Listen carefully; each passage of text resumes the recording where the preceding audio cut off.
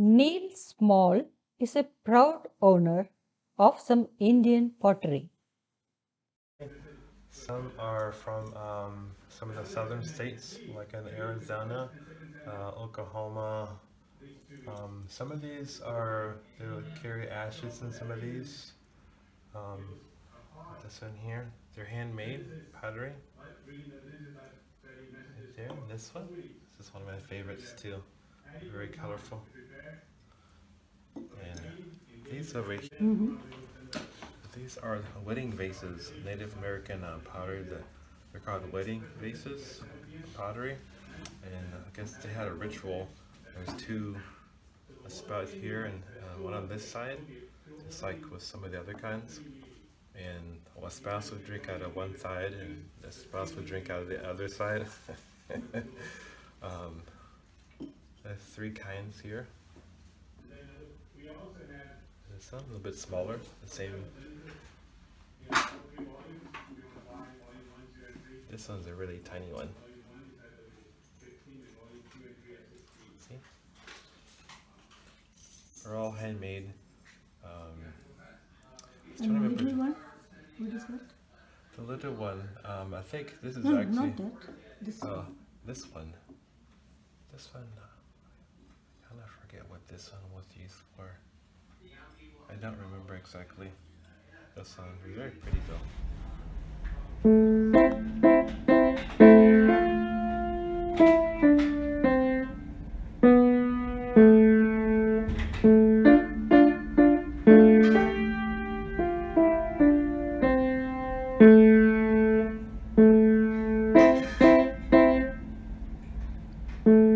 Our next stop had to be the American Indian Museum in Washington.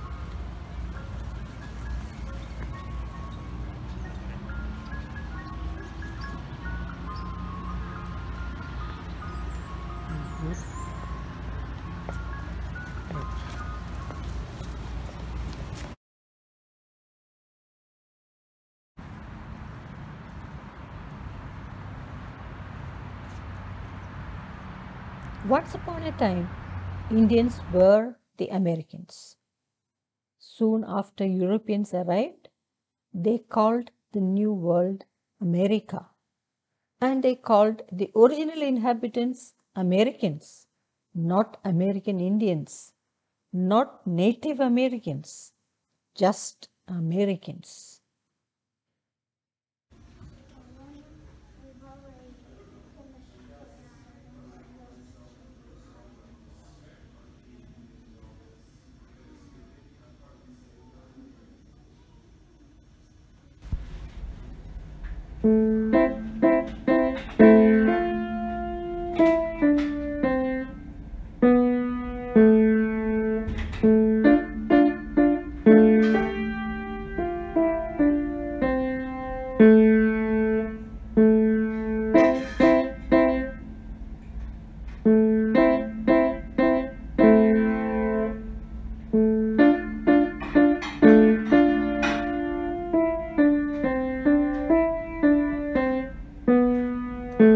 We are made up of two major clans, summer and winter people.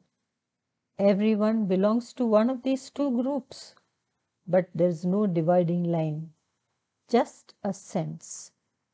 Because all of us, whether we are winter or summer people, are seeking a good life.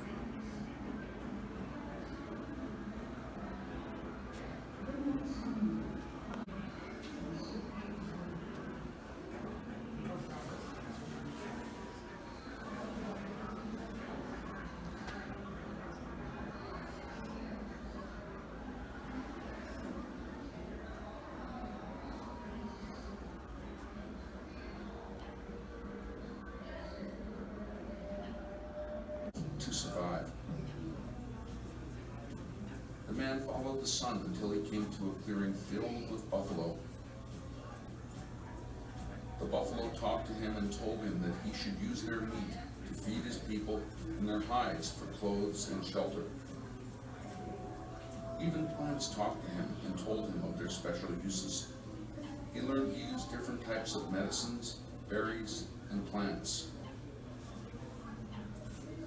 Finally, the man headed north. He saw strange mountains and trees. The caribou taught him how to use their skins to stay warm. There, he met a bear who taught him how to fish.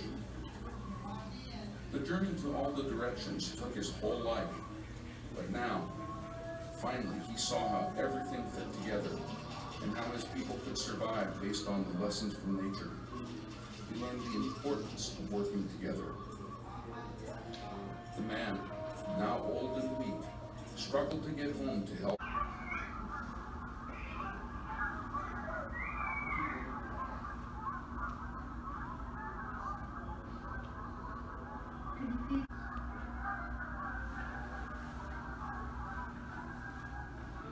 Prior to adulthood, the children start receiving more responsibilities. As in any other community, in the traditional sense, they take on more responsibilities in the preparing for the festivities that take place in the ceremonies and in the feast itself. After I graduated from high school, even though I graduated valedictorian from my class, I had no real desire to go to school. My father picked me up. He took me to Highlands University here in Las Vegas, and he put my bags outside, and he says, "You're going to college." That's when I became an adult. I knew that I had to make decisions that affected my life, so I stayed.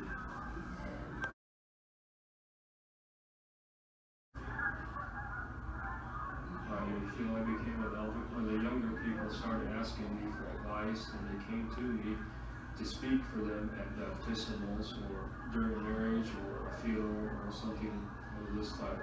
I am at that place in my life where I want to very strongly of the stories that I've heard in my childhood,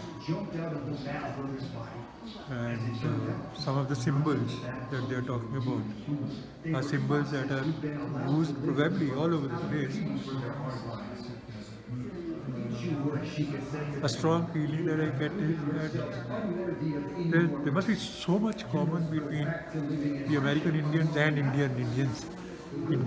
Yeah. Well, there is so much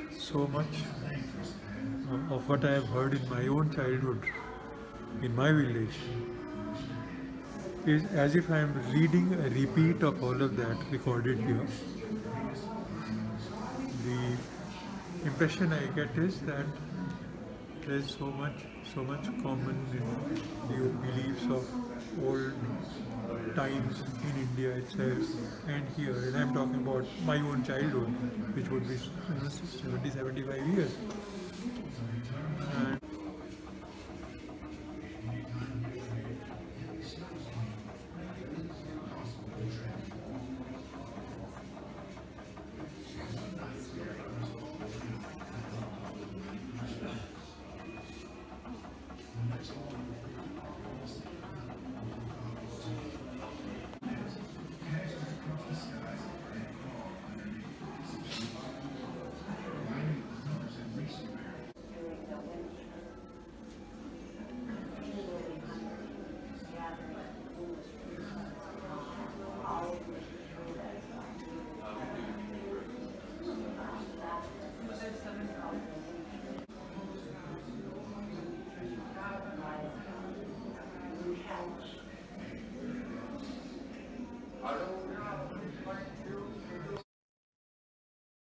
The men's house was the foundation of everything.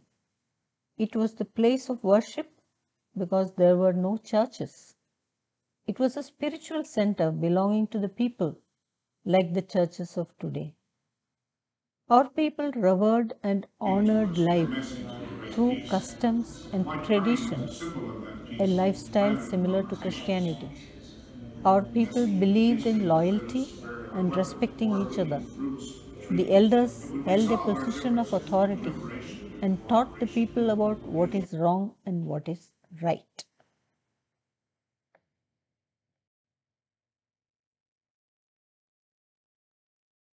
For Indian people, land was the foundation of their existence as nations. It shaped their identity, spiritual practices, and cultures.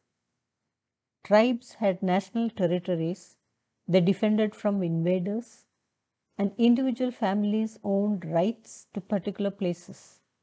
But Indians did not have the deeds, titles, surveys, and institutions that proved land ownership to Europeans.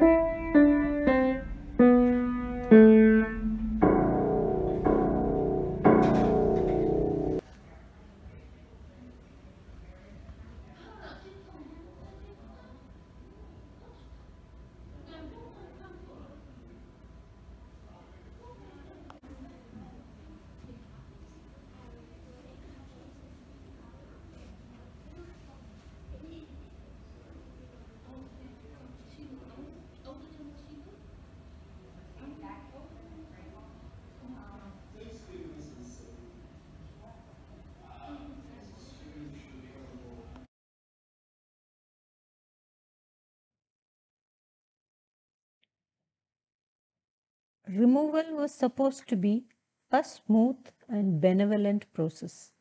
Indians would be clothed, fed, and paid. Instead, it was a mess.